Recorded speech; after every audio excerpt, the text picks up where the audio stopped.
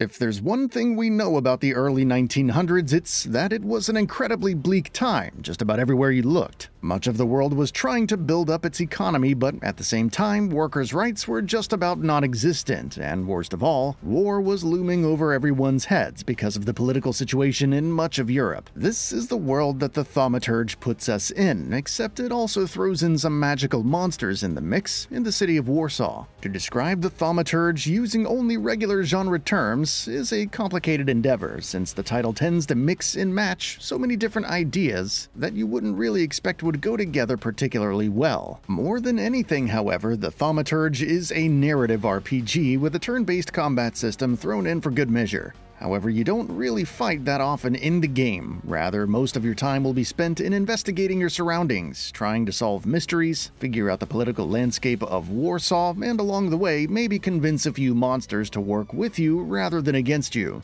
Has received the order. For now, zero response. We'll give them a moment. Arrest them all, book them, interrogate them.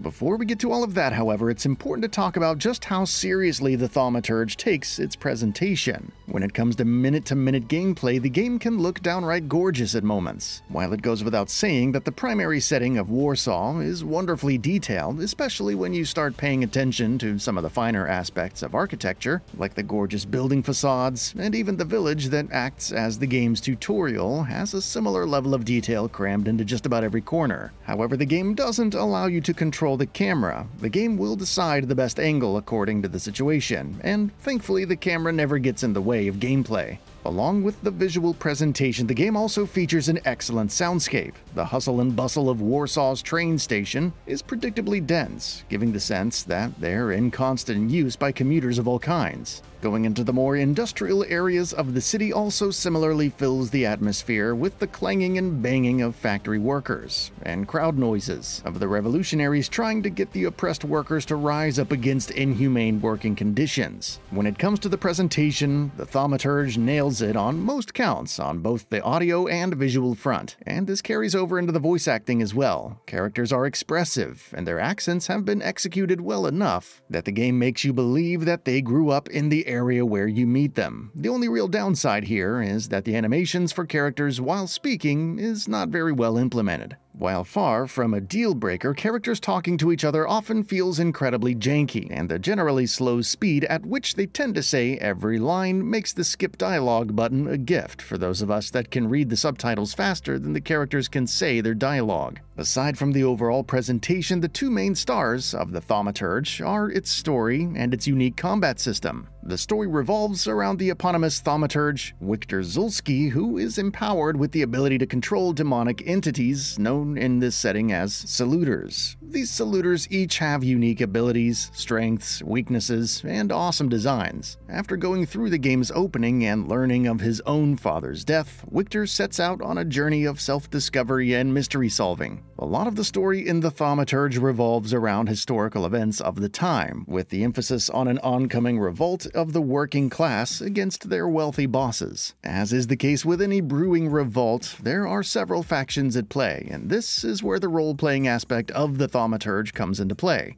There are several points throughout the game where Wiktor has to make choices, be it minor ones, like how you're going to convince a particularly antagonistic guard to get out of your way, to bigger choices, like maybe turning in a woman that's seemingly hiding ammunition to the local police, or helping her out in uncovering something much larger at play. The factions aren't really present as much of a mechanic as they are as branching paths in the game's story. You're not going to get to grind out reputation with certain factions, for instance. Rather, you're going to make choices that define whether a faction's goals happen to align with yours, thus opening and closing different branches of the story. The implementation of factions is quite interesting, since it manages to avoid adding unnecessary complications to the core mechanics of the game. You're instead encouraged to really put yourself in Wiktor's shoes, and think about how he would tackle any given situation.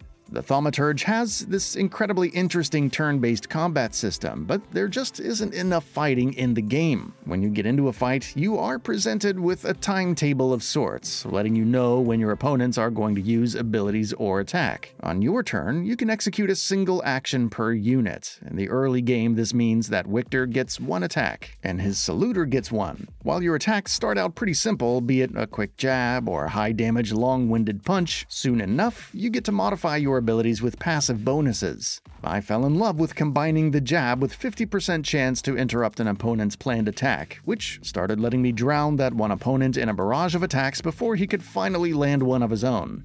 Along with regular attacks, there's also statuses at play. While most of these largely boil down to fancier implementations of a damage over time effect, one notable status, achieved by reducing a target's focus, lets Wiktor go all out with a high damage attack that might even have some interesting bonuses attached. The saluter can similarly use a fancy attack of their own, with different saluters having different effects with their attacks. For example, one of them can heal Wiktor for half the damage he deals to an enemy.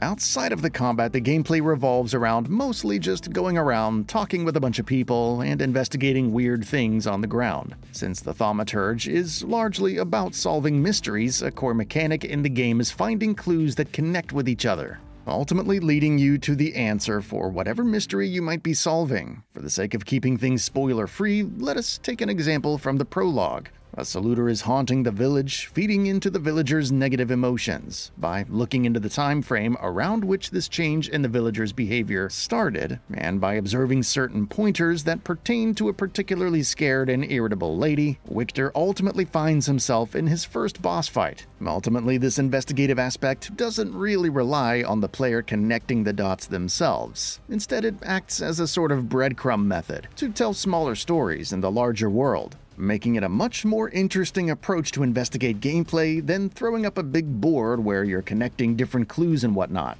Generally speaking, the Thaumaturge is an incredibly interesting game. It looks and sounds fantastic as long as you're okay with bad NPC animations when they speak, and its turn-based combat system is one of the most interesting ones out there that still manages to keep things surprisingly simple. The writing in the Thaumaturge is also quite intriguing, especially for those of us who might be interested in a historic setting and wondering how supernatural elements can fit into a world on the brink of uprising and chaos.